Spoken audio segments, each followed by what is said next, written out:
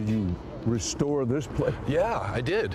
It was really a wreck, and especially in the interior. I recently met up with Daryl Hall at the location of his latest passion, a refurbished restaurant and live music club named, simply enough, Daryl's House. Hall hosts the show from his new club, and as we sat down there to talk, I realized that more than all the fame, Daryl Hall is first and foremost a musician's musician. Thank you very much for doing this. My pleasure. And I hope it'll be fun for you. Oh, yeah. Have you had any fun lately? Have I had any fun? Well, if you want to call opening this club fun, I don't know if I'd use the word fun, but it's certainly interesting. It's been nonstop trying to, devote myself to the focus of trying to get all the little nuts and bolts happening in here and getting bands in here and making sure the food is right. I've never owned a restaurant before, let alone a club, music club. So it's a challenge, and it's interesting, and I guess it's fun in its own way. I guess it's fun. Well, tell me where we are, and to the uninitiated in the audience, where are we here? We are about an hour and 15 minutes north of New York City in southern Dutchess County. And I've lived in the Connecticut and Dutchess County area now since, 1979. So it's been a long time. I've been around here. So I'm very, very much a part of this area. And I've known about this particular venue. It was sort of a folk music club for years and years. And I used to come down here occasionally and see bands and artists. And I always thought, okay, if it ever comes up for grabs, this would be a good place to do it, to do a club. My style. And also in the meantime, I had the show Live from Daryl's House, which continues now, and I wanted to sort of have a venue that would represent the show that I'm doing, and actually have the same bands that play on my TV show, have them perform here in front of an audience, because I usually do in fact, I always do my TV show without an audience at all. So this allows people to actually see a version of Live from Daryl's House in the, sort of in this physical situation. And it's brand new. It's brand new. I did it all myself. Me and my partner Joe Enderland, nuts and bolts, hammers and nails, the whole thing. Well, let's talk about music for a moment. Okay. Listen, you and John Oates, in the Rock Music Hall of Fame, widely considered the greatest rock duo in the history of music. And not just because you sold a lot of albums and had hit singles, but because you had real influence and were of importance. Those are facts, but do you think of yourself that way? Well, I hate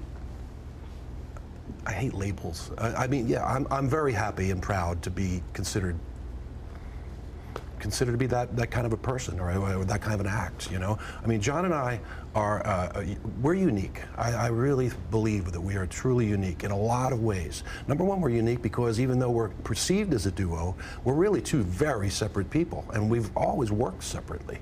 Very seldom did we really collaborate. Now, when we did collaborate, boy, we had Man-Eater and Out of Touch and a number of other songs that we literally wrote together. But the majority of our songs were written separately, and our lives were very separate. We appear together on stage, and other than that, we're two very separate people. But having said that, there's something about the duality of us that, I don't know, it's just a unique relationship that really works. We egg each other on. It never gets stale. It's constantly evolving, and yeah, it's always something new going on, and it's a good thing. It's sort of as one. Yes, it's a duo, but it's one. But you and John have made a point. You want to be known by your name. Yeah. It was always called, from the very beginning, people tried to, truncate it. Hall and Oates, Hall and Oates, Hall and Oates. We always said, no, it's Daryl Hall and John Oates. It's two people. It was very, very important to us. And for the reasons I just mentioned, it's very important because we are so separate. And we never wanted to be, if you really want to make me angry, treat me like I'm half of something. I'm not half of anything. We're both our own individual entities that choose to work together. By the way, did you think in the beginning about the double meaning of Hall and Oates, like a mule hauling oats or something? We've had so many different ones, man. Hall and Oats. One time we went into a place in Texas, and they had us booked as Hall and Oats. Yeah, we get them all. We get them all. It's all part of it. I think it's funny. Well, it's generally known that among musicians, as well as television anchor people, that you have to have a certain ego to do it. But down somewhere deep, does it bother you? Does it irritate you to be considered as two rather than one? That's sort of what I'm saying. I don't like to be half of anything. It's a choice we made way back when we were kids, and it's worked for us. It's evolved. Our relationship has allowed us to be very separate, have separate lives and separate projects. But you know, if people want to perceive us as a certain thing, we want to be the Hall and Oats thing, yeah, that's okay too. Well, let me get back to some basic questions then. As a musician, who are you? Well, I am a lifer. Number one, I started as a baby. I come from a musical family. Started as a baby as a musician. I learned. My mother was a vocal teacher and sang in a band. My earliest memories are watching bands play and going on the road, things like that. Singing in church, like, you know, I'm a soul singer. I mean, I come from Philadelphia, and or outside of Philadelphia, really, and I came up in a neighborhood where that was the music of my childhood, and so that's very natural to me to do that. So I call myself, you know, I went to music school, so I'm a trained musician, but I'm a soul singer at the same time, songwriter, I don't know, all those things. Is there one piece of music, maybe one tune, one song, when you were a child, when you were coming up, that affected you more than any other? I wouldn't say there's any one song, no. But I was really moved in an early time by, as a really young kid, by church music, gospel music, and harmonies. My father sang in a vocal group, so I was really I've always been really into harmony, and any of those kind of songs. And then, of course, that translated into the secular world, where I was listening to early doo-wop music and early R&B and all these kind of things, because it's very heavy on the harmony, the same kind of harmony. So it's always been things like that. I can't say there's one song, but it's that style of music that's always really moved me and interested me. Well, I'm especially interested in the gospel music influence. Any one piece of gospel music, any particular hymn that stood out in the early going? Oh, I don't know, man. There's so many. I was lucky enough. I mean, not to not answer your question, but I was lucky enough to work with the Blind Boys. And they came on my show. Blind Boys of Alabama. And when I was about 12, I was crazy about them. I mean, because again, that harmony thing. And I would actually leave the church I was in and sit out in the car and listen to the gospel stations and hear that stuff, because I liked what was going on in there better than what was going on inside the church. And the Blind Boys were one of the ones that I was completely nuts about. So to work with them was one of those great moments, you know. What has changed the most from, let's say, the glory days? You're in a glory period now, in a different way, yeah. But that glory period, say the late 1970s into the 1980s, first of all, how has the music changed? Well, the music was a little more complicated. I think that's the right word. As was my life then. I mean, what we were doing in the 70s, we always made use of the technology that was available, and at the time that we came up, the act of making music was really evolving. In the 70s, I had the first polyphonic synthesizer. Now, what that means is it's the first time where you could actually control the sounds of whatever, you know, you had every sound that was possible to make, but you could do it in a polyphonic way as opposed to single notes. That means you could play it like a keyboard, and that made a big difference in music. It took it to another place, and then there was all these different things that were coming in the recording world that we added to our arrangements and even in our writing style, both together and separately, that reflected in our music. So a lot of the songs happened because of the technology that was around at the time. And I think now That's all past. That wave has sort of crested, and now that wave started with the sort of at the end of disco, as disco was beginning to fade. It was around that time, yes. It was that time where it changed from people just playing in a room, a bunch of guys getting in a room, or whoever getting in a room and playing music and putting it down on a tape, and then these things started changing, and you could actually create a much different sound on your own, and you didn't need the other people, really, if you didn't want to use them.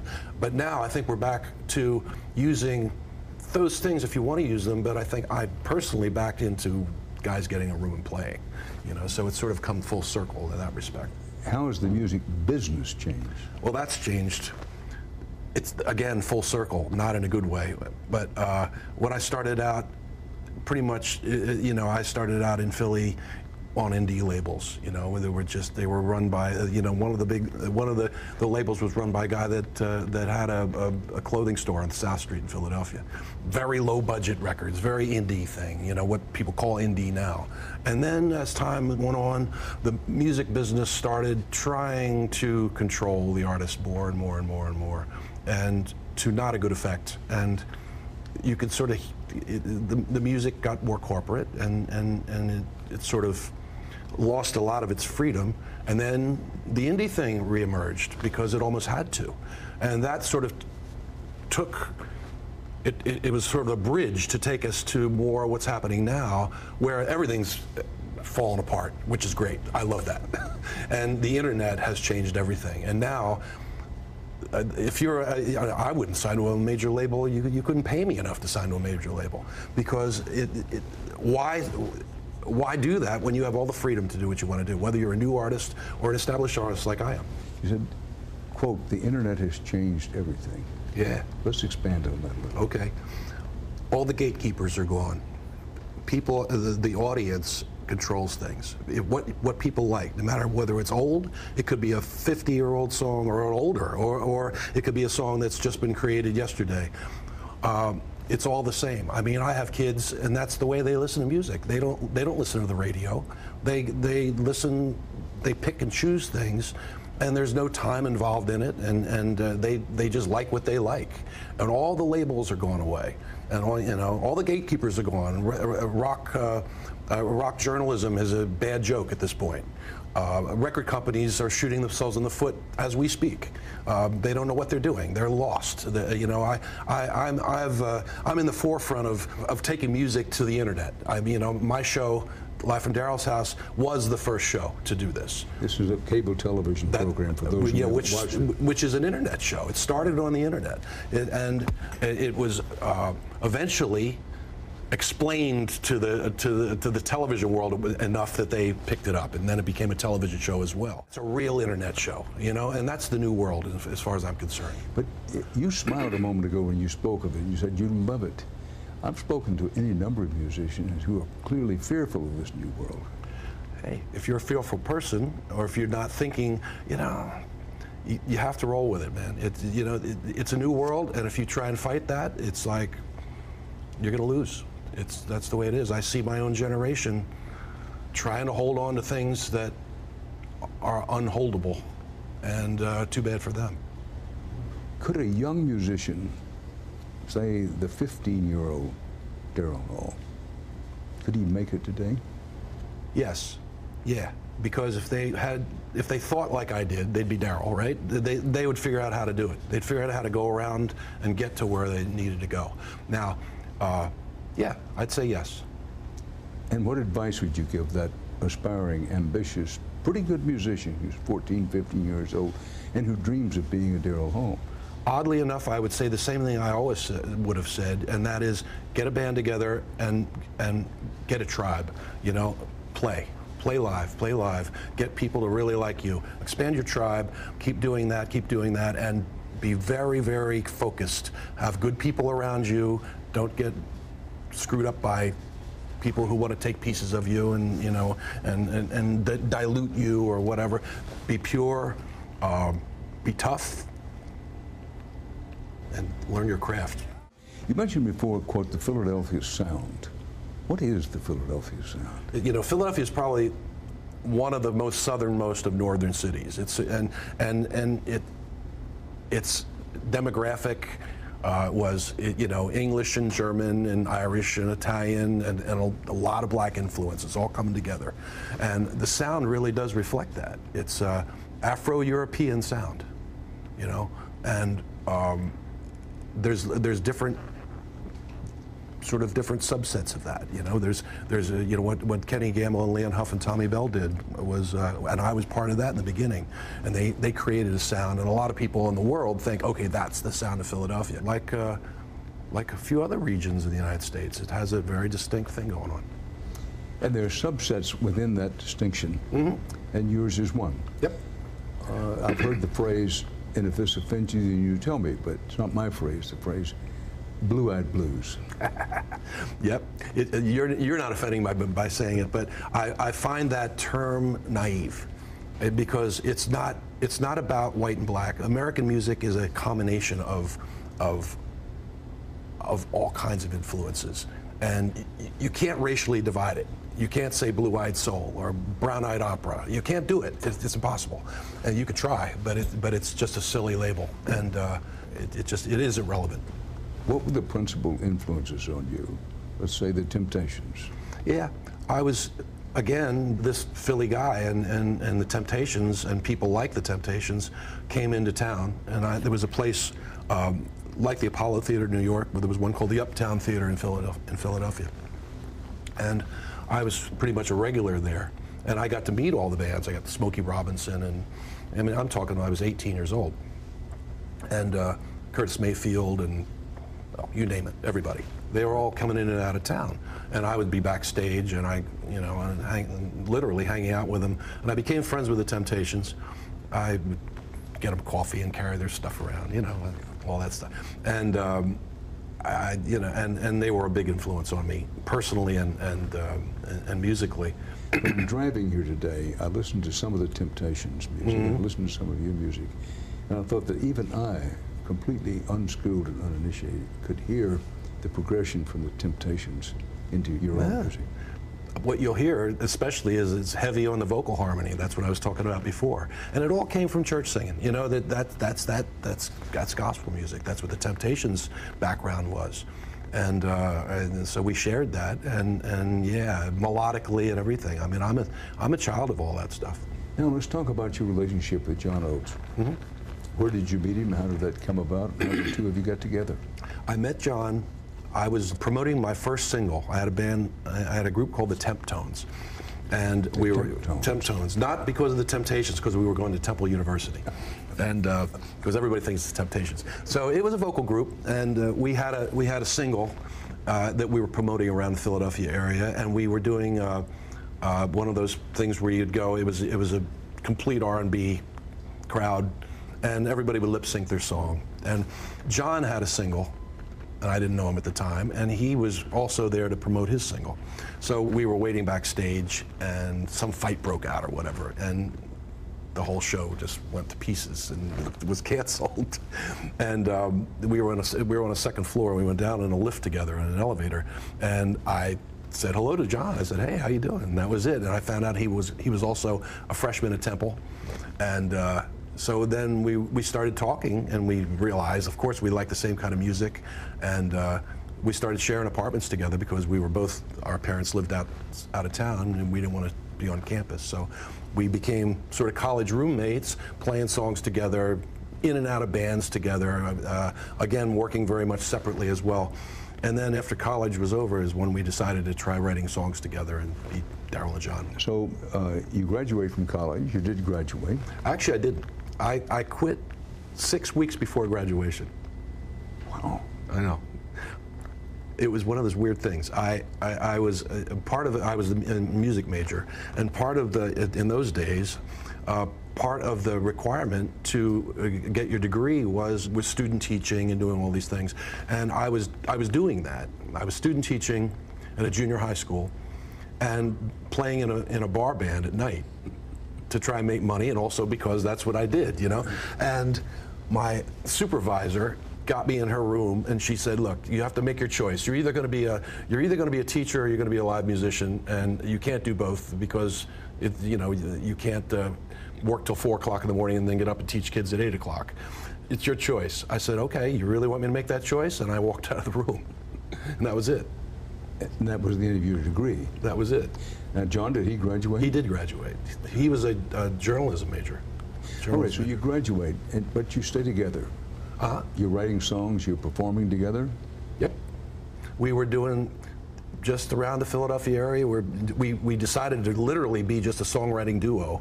And I picked up a mandolin, I don't know why, but I did, and I had a Wurlitzer piano, and John had his acoustic guitar, and we would just play either songs we'd written separately or together, just the two of us. And we'd play these little places, coffee houses, and 75-seat places, whatever. Now, your early albums weren't a success, certainly not by the standards of what became your standard later on. Mm-hmm. When and how was the breakthrough?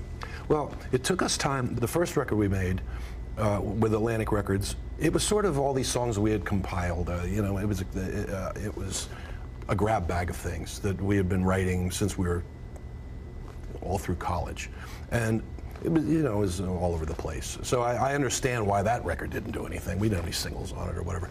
And then we had a band, Luncheonette, which was very successful, but it sort of had a funny slow burn success. We didn't have any big single when the album was actually released, even though She's Gone was on the band, Luncheonette. And people talk about that album still as being what they consider one of our best albums. But it didn't have that obvious single, or maybe the world wasn't ready for us at the time. Who knows why? These things are strange. And it took a couple of years after that album was released to re-release She's Gone and have that song be a hit song. But it was you were allowed to experiment and allowed to fail, actually, in those days. It was good. It was a good time to be creative because you could do really what you felt, and you didn't have that pressure of, oh man, no singles in that, okay, drop them. That's next. Right. Bring the next band on, It's a little more loose. But you do break through.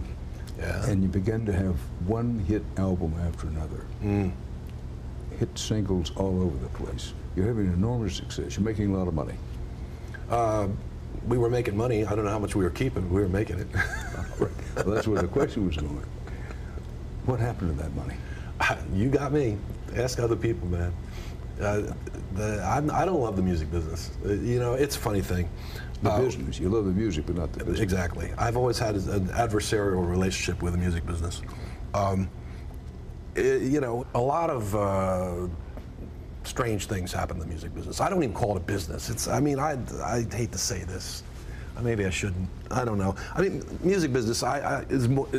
To me, it's closer to organized crime than it is to a business, because it's based on exploitation and thievery. Even at its best, it is.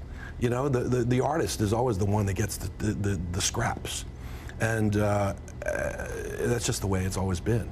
And you don't really make.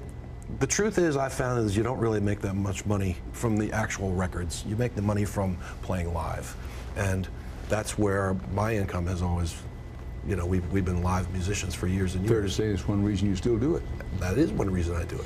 Well, I'm interested in this. I envisioned you and John each getting checks for $1 million every other week, or once a month, or every 3 months. If we did, I didn't see that million, a lot of the money was, I don't know. It's hard. It's really hard for me to talk about this because I don't want to, I don't know. But it wasn't handled very well by other people, and I blame, if I had put any blame on anybody, I put the blame on John and I for not paying more attention to things in those days. Now we've changed considerably, but we didn't know what we were doing. Well, during this period, late 70s and the 80s, you're having hit records, concerts are sold out everywhere. Did you fall into drugs? No. Whiskey? I did some drinking, but nothing. I've always been a pretty controlled person. I don't like drugs. I won't say I never took drugs, but I don't like them. They don't agree with me, and nor did with John either. That's one of the reasons we're still coherent, and here we are. It just never had really that much appeal to me. Women? Oh yeah. No. Yeah, of course. It almost a question doesn't have to be asked. If you're in rock and roll, that's going to be part of it. Yeah. Well, sex, drugs, and rock and roll, just drop the drugs out and you got it, you know. I'm going to go back to some of the hit tunes and how they came to be.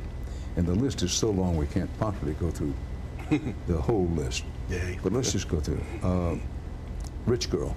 Rich Girl was a song that came out of my companion, long-term companion, Sarah Allen, had a college boyfriend, and he was you know, I exaggerate things a lot. There was actually, you know, he was perfectly fine, but he came from a fairly wealthy background. It was a he, but the song is Rich Girl. So he left, and I sat down at the piano and went, he's a rich guy and he's gone too far. And then I went, no, that doesn't work. So I changed it. That was the first #1 hit. Kiss on My List. Kiss on My List is I wrote with Sarah Allen's sister, Jana. It was really the first time we ever sat down to try and write a song. She was only about 20 years old, 21 years old. And I sort of was trying to write it for her because she was thinking maybe she wanted to cut a record or something. And we made up Kiss on My List. It was it just happened. So that was a real collaboration between Jana and myself. And the weird thing about it is that I played it for people and they said, oh, well, you got it. Put that out. And I went, okay, should I recut it? And they said, no, it sounds great the way it is. That was just the demo that we did, a 4-track demo, using this really silly drum machine. But I guess the simplicity of it and something about it, it just really worked, and a lot of people liked it. Fair to say that cemented your reputation as a popular act on the climb up? Yeah, I think that song and that album the album was called Voices. That was the first album that John and I had self-produced with our band, and I think that really changed things. That was a big change in the way John and I made music. Maneater. Maneater was a song that John came up with the original chorus of that song, which was not uncommon for him to come up with a chorus idea, and then I would expand on it. For those who don't know the music, how does the chorus go? Oh, here she come. Watch out, boy, she'll chew you up. Oh, here she come. Then he went, he's a man-eater and da-da-da-da. And I went, no, forget that da-da-da-da bit. Oh, here she come, that way, you know. And I said, no, I for whatever reasons, I said, why don't we just, let's make it more like a Motown kind of feel. So I put that other beat to it, that way. And that's how you hear the song now, as opposed to a reggae song. Well, that didn't work out all that badly. He's not complaining. Did they come to you, you come to them? How did that work? The first day, it was one of those simultaneous situations. We had a video and they needed videos because they didn't know what they were doing. It was really interesting, MTV in those days, because it was not unlike the way the sort of early internet days. It was pioneer times. You know, things were happening. It was seat of the pants stuff, you know, like the early days of television or whatever. I'm a big fan of that kind of thing, and I like to watch things in their beginnings, and I was there for that. And I mean, they would give us. They'd say, well, we got 4 hours to fill. Why don't you guys be VJs?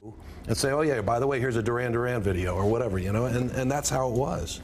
And it was really fun. MTV was really cool. Did you think at the time, this is going to be big and we're going to ride it? Yes, I did. I could tell immediately that this was, but the result was immediate, so it wasn't that hard to figure out. It was perfect for its time, perfect for the generation that wanted to watch music as well as hear it, and it was just the right place at the right time, and I could feel it. I could feel it in the air. Did your concert business skyrocket upward after that? Yeah, absolutely. Everything changed. I mean, we were right at the forefront of all that, and one of the most played video artists. We were VJs on there. We pretty much, we were helping to run that channel, really. In the mid-'80s, one could argue at the very peak of your popularity, you and John, in effect, walked away from it. We didn't, I wouldn't say we walked away, but what we did was we paused. I felt, and I won't say I felt, John felt it too. We had sort of been at the center of the eye of this hurricane, and it had a real feeling of culmination. That culmination being the We Are the World Live Aid, which happened in 1985. Then at the exact same time, within weeks of that, we had done this, compared to that, this was a minor thing, but it was significant to us. We reopened the Apollo Theater in New York City with the Temptations. What year? About 1985? 1985, 86, yeah. And so it wasn't a separation, it was just that we wanted to scramble things up. But I think that as far as if you want to look at it from an audience standpoint, we definitely were up here in 1985, and then the late 80s it was sort of going down this way, and I think in the 90s we were sort of in a trough. That's how I feel as far as popular appeal goes. And how'd you get out of the trough? Well, I sort of walked away to some degree. John and I always played live, and we'd always come together and tour and do things. But I was spent pretty much the entire 90s in England. So when, how, and why did you decide to come back? We had this song called "Do It for Love." We had a hit with it. We had a hit with it. So that sort of perked people's eyes. You know, like, oh, wait a minute, there's Daryl and John. You know, we had. Oh, they're back. Yeah, you know, in those days, radio was still the standard you judged everything from.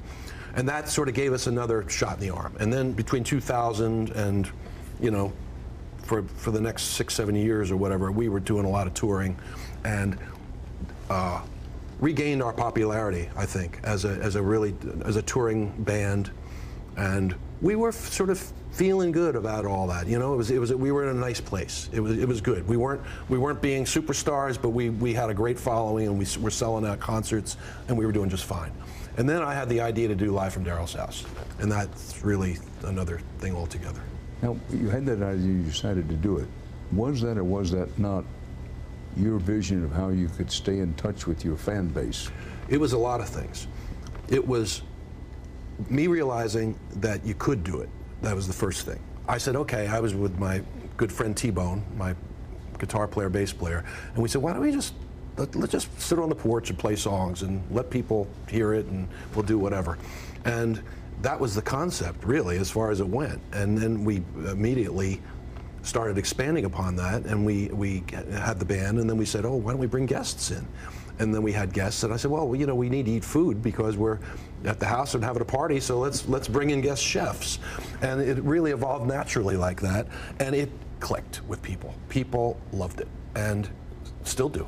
And I don't know, there's something about it. It's a sort of this breath of fresh air in a very artificial world of entertainment. We're going to just do whatever happens and let the world see how musicians act when they're just hanging out as friends and not worried about anything, and there's no audience. So I think that really appeals to people. And I think that is the engine that's generated a whole new perception of not only me, but Hall and Oates, you know, and opened up whole new worlds for us.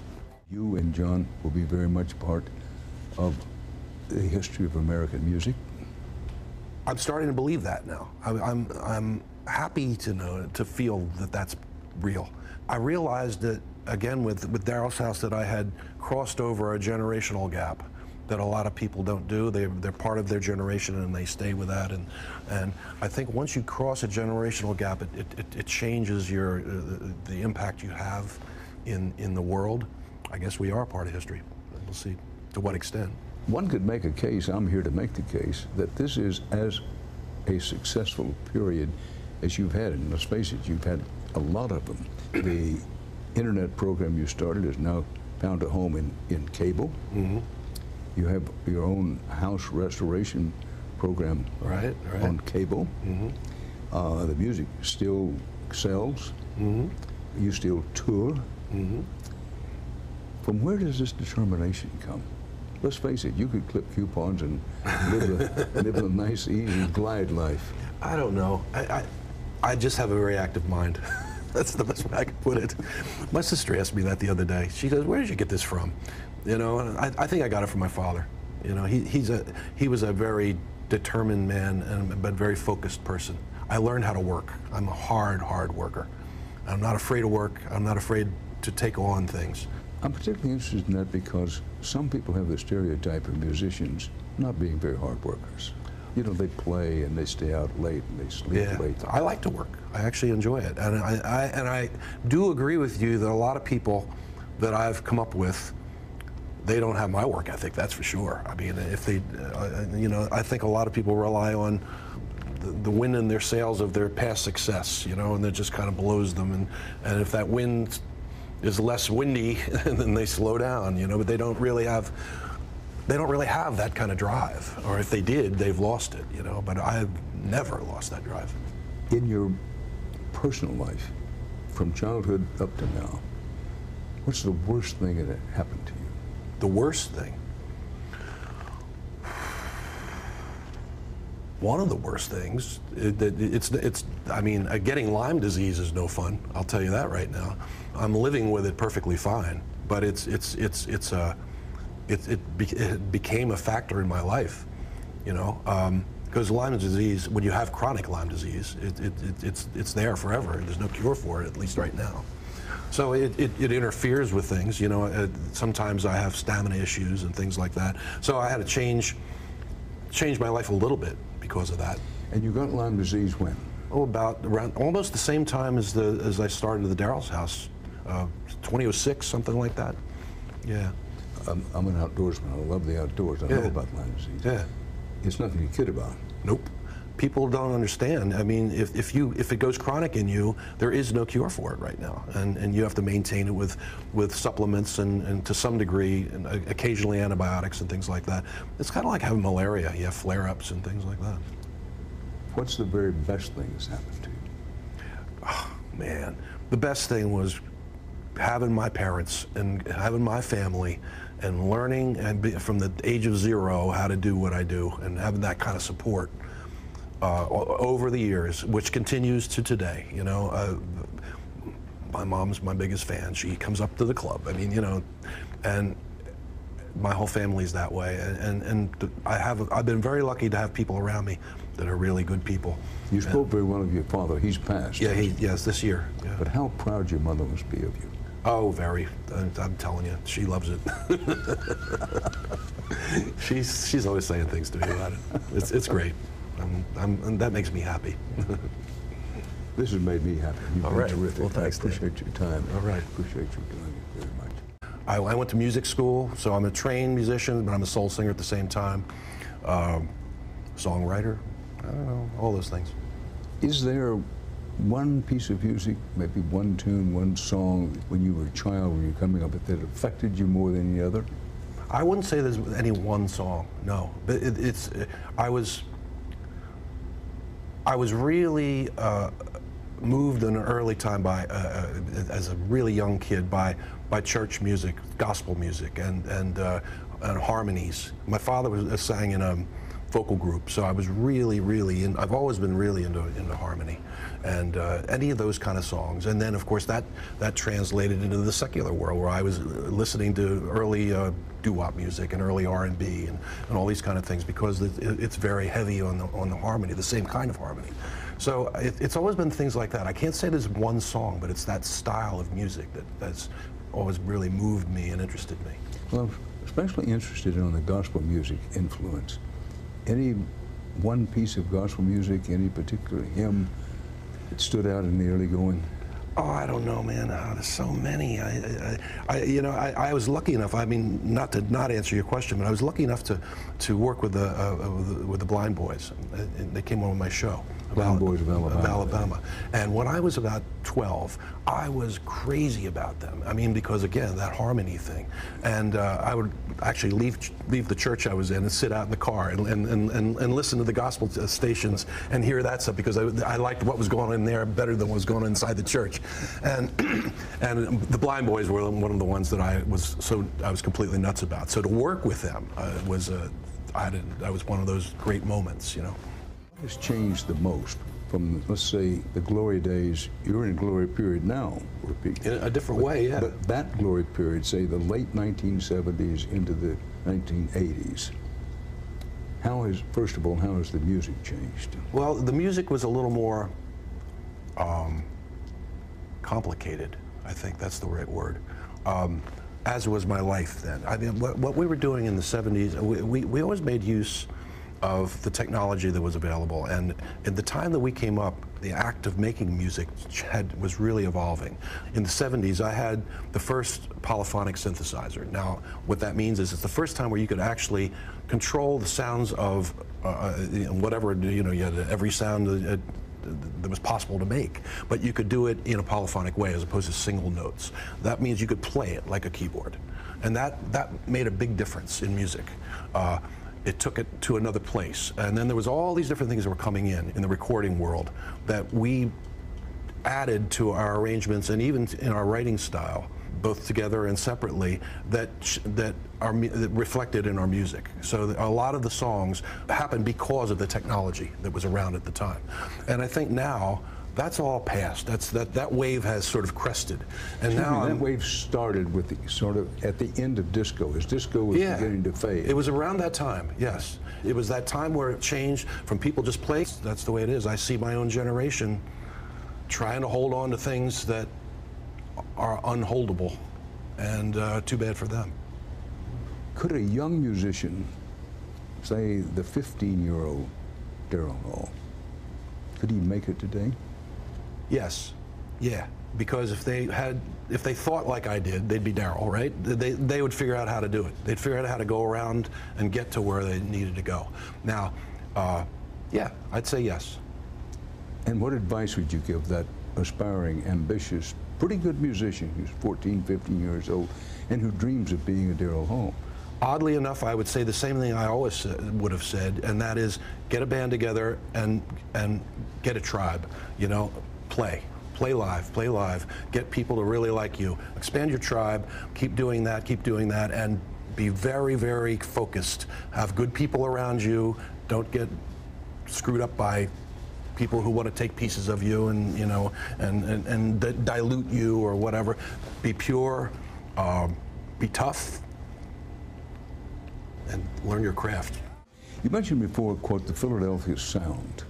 What is the Philadelphia sound? Philadelphia is probably one of the most southernmost of northern cities. It's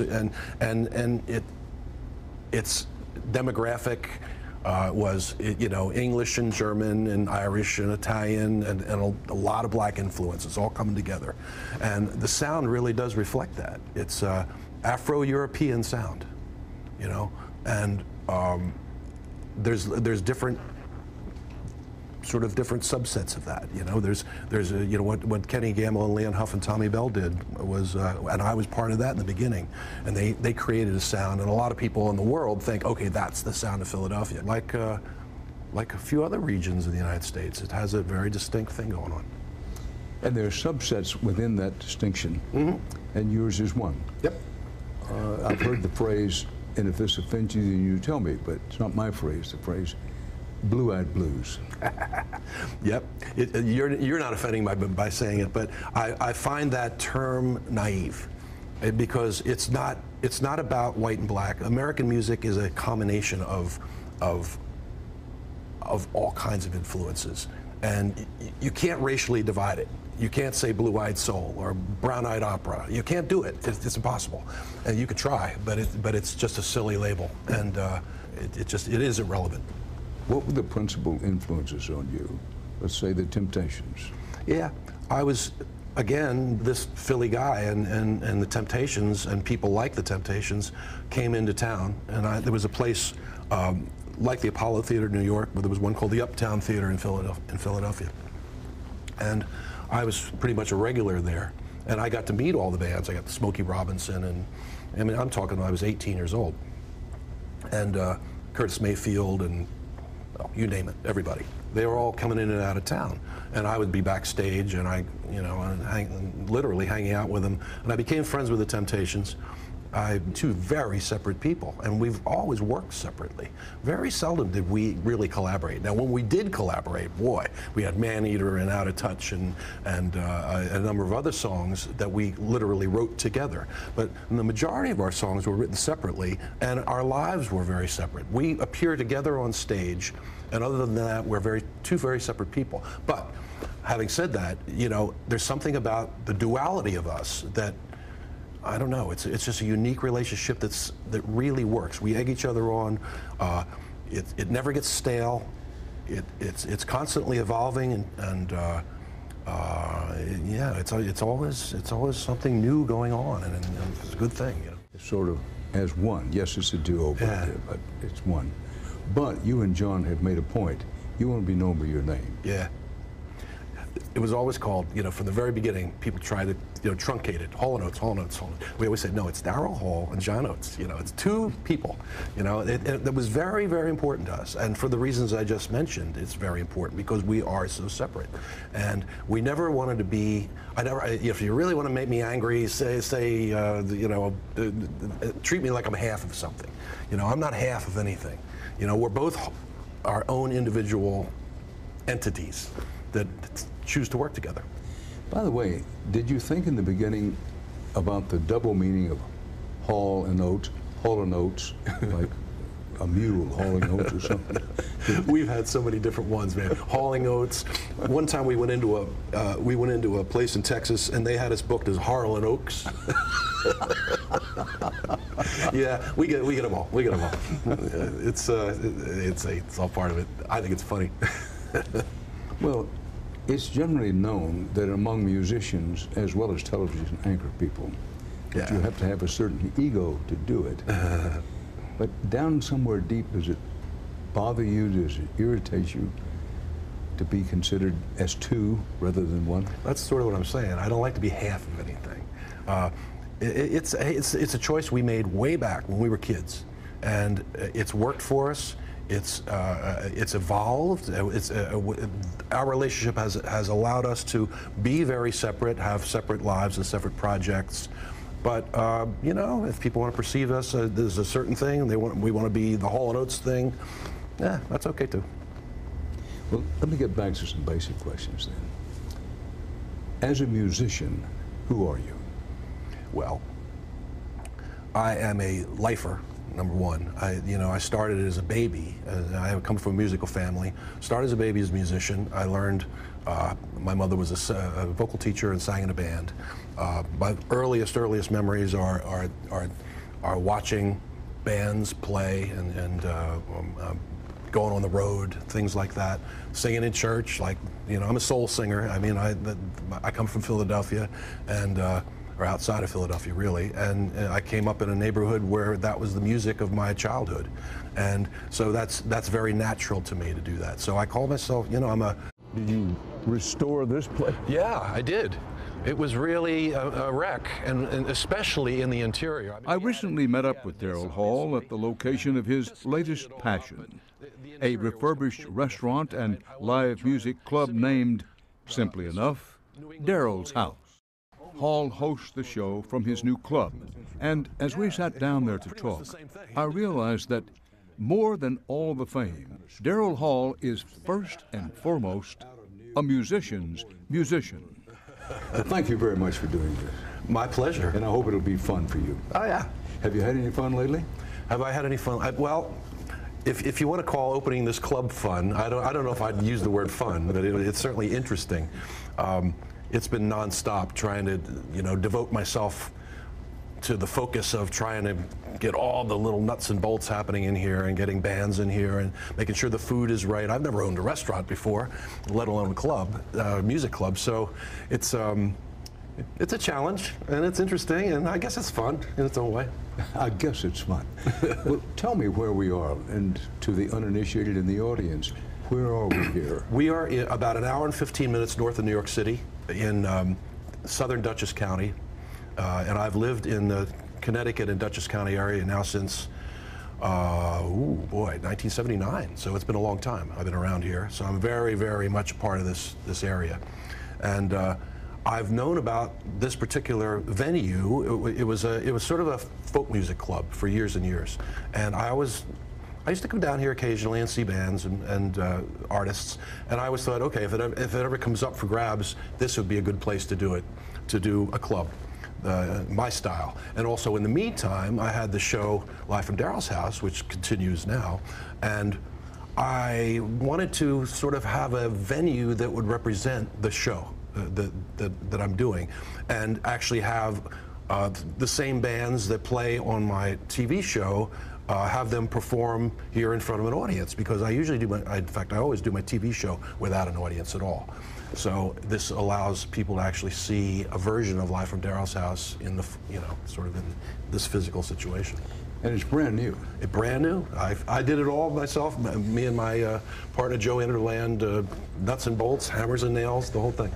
Well, let's talk about music for a moment. Okay. Listen, you and John Oates, in the Rock Music Hall of Fame, widely considered the greatest rock duo in the history of music. And not just because you sold a lot of albums and had hit singles, but because you had real influence and were of importance. Those are facts, but do you think of yourself that way? Well, I hate labels. I mean, yeah, I'm very happy and proud to be considered to be that kind of a person, or that kind of an act, I mean, John and I are, we're unique. I really believe that we are truly unique in a lot of ways. Number one, we're unique because even though we're perceived as a duo, we're really in a room, a bunch of guys get in a room, or whoever, getting in a room and playing music and putting it down on a tape. And then these things started changing, and you could actually create a much different sound on your own, and you didn't need the other people, really, if you didn't want to use them. But now I think we're back to using those things if you want to use them, but I think I personally backed into guys getting a room and playing, so it's sort of come full circle in that respect. How has the music business changed? Well, that's changed.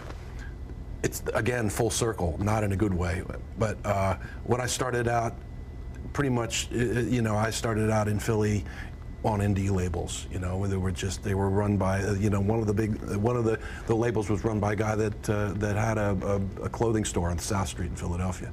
Very low budget records, very indie thing, what people call indie now. And then as time went on, the music business started trying to control the artist more and more and more and more, and to not a good effect. And you could sort of, the music got more corporate, and it sort of lost a lot of its freedom, and then the indie thing reemerged because it almost had to, and that sort of took it was sort of a bridge to take us to more what's happening now, where everything's fallen apart, which is great. I love that.